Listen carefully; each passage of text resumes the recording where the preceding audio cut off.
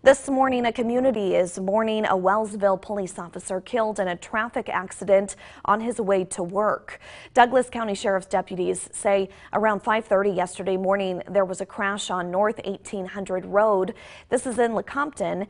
Two cars were involved in the crash. The Wellsville Police Department says 30-year-old Officer Byron Virtue was killed in this accident. Chief Blair says he was on his way to work too.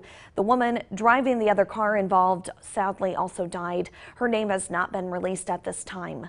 Services for Officer Virtue have not been planned.